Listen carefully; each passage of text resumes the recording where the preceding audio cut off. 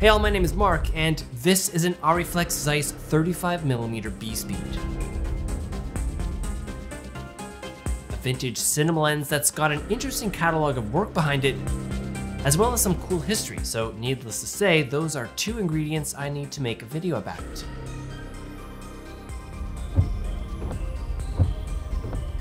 Now I've also got its cousin, the Contax Zeiss 35mm SLR photo lens on hand to contrast and compare just for fun. I'm standing here, you make the move. You make the move. Now in order to fully appreciate the B-Speed, we need to go back to the early 1970s. Arri was looking to develop the first set of high-speed lenses designed specifically for motion picture use. These lenses would need to take full advantage of the latest advancements in lens manufacturing, including improved multi-layer coating and optical techniques such as aspherics and floating elements. Now they would need to be sized and styled to integrate into the new Arriflex 35BL camera platform and its lens blimp housing dimensions. The lens blimp, for those of you who don't know, is the soundproof enclosure that seals around the camera so its operation is not picked up by microphones. Those 35mm cameras are loud. In order to work with this new camera system, the B-Speeds required a bayonet mount, which is where B-Speeds got their unofficial name from.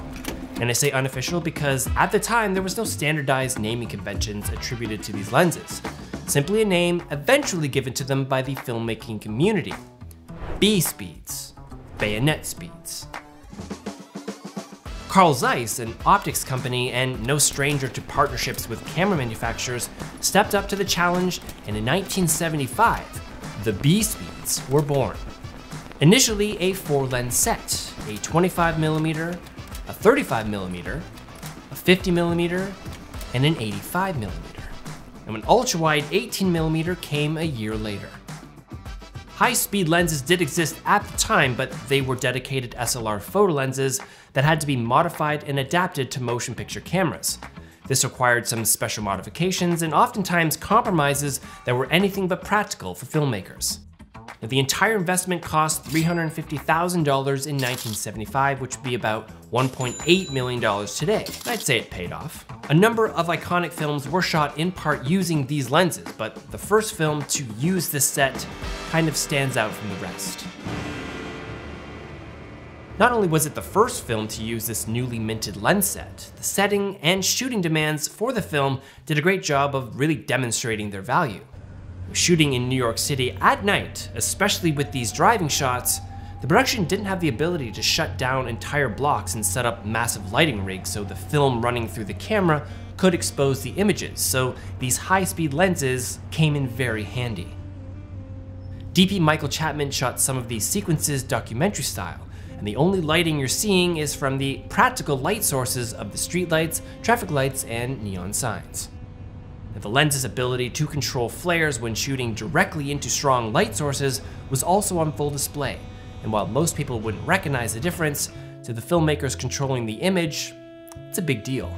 The compact fast lenses paired with the portable Arriflex 35BL camera allowed for some interesting mounting solutions and compositions on the taxicab itself, which really are iconic in their own right. Many of these shots are an actual, authentic glimpse into the streets of New York City in 1975, untouched by meticulous set decoration and lighting rigs, and it just so happens the film was being shot during the city's worst garbage strike on record, which added perfectly to the themes of the film. So this is what an Arriflex Zeiss B-Speed can look like today, slightly modified from its original form to gain better functionality with the quickly changing landscape of filmmaking. The original bayonet mount has been replaced with a PL mount mod, similar to how this Contax Zeiss CY mount has been modded to Canon's EF for updated functionality. Now, these focus gears were also added on after the fact.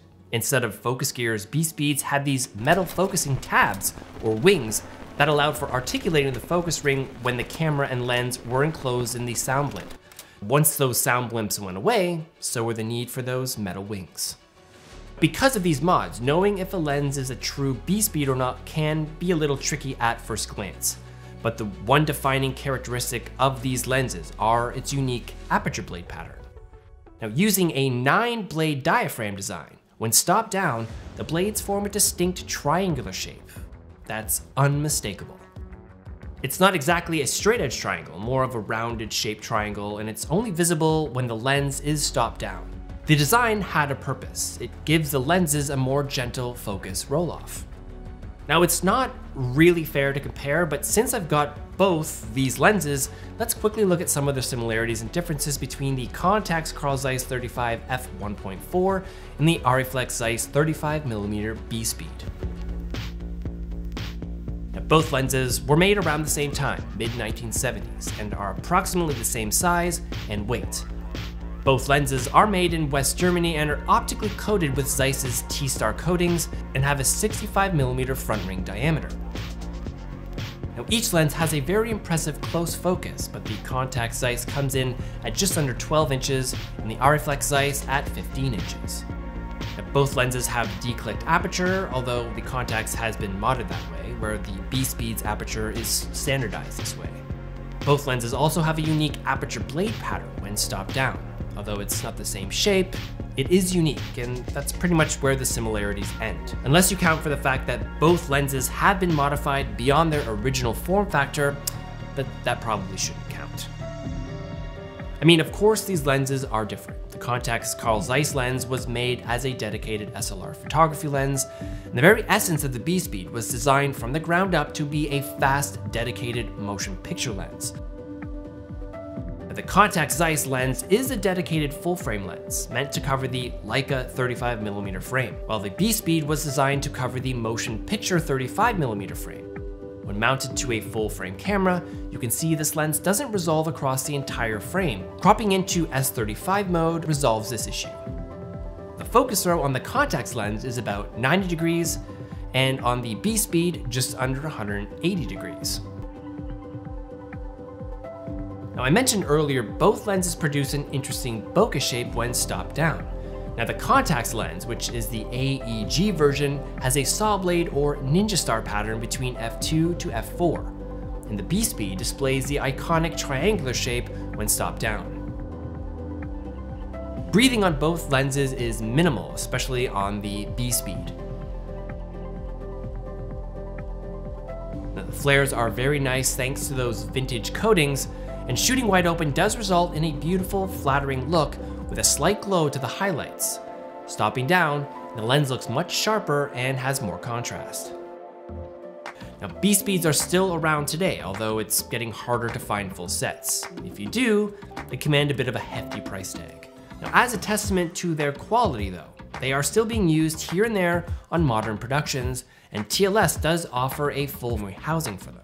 Now, HBO's Euphoria has had a few shots captured with these lenses, and I think Greg Fraser snuck a shot or two with the 85 in Dune. The only reason I even noticed it was the very distinct triangular bokeh pattern used during the premonition dream sequence. Now, B-Speeds were the beginning of a wonderful relationship between Arriflex and Zeiss, and as the motion picture technology continued to develop over the decades that followed, they would continue to adapt their line to suit the changing landscape. Mark 1s, Mark 2s, Mark 3s, Ultra Primes, Master Primes, each iteration building off the foundation of the last and adapting to the changing landscape. It's pretty cool to see how it compares to the Contax Zeiss 35mm f1.4. Even if they really shouldn't be compared head to head, it was still fun to take a look. With the Arri Alexa 35 and its Super 35mm sensor camera drop recently, there will likely be a continued demand for those old workhorse Super 35mm lenses like these for certain projects. You know, if you can rent them out over the course of time, it might be a good investment. Now, I got this lens over a year ago and I have been putting it to good use ever since. These lenses don't just sit on a shelf. But years ago, I did say this whole vintage lens venture was a massive rabbit hole. And here I am. All right, guys, well, thanks so much for watching. I appreciate you all letting me gush about this stuff. I hope you liked it. B-Speeds, baby, down the rabbit hole. That's it. We'll see you guys next time.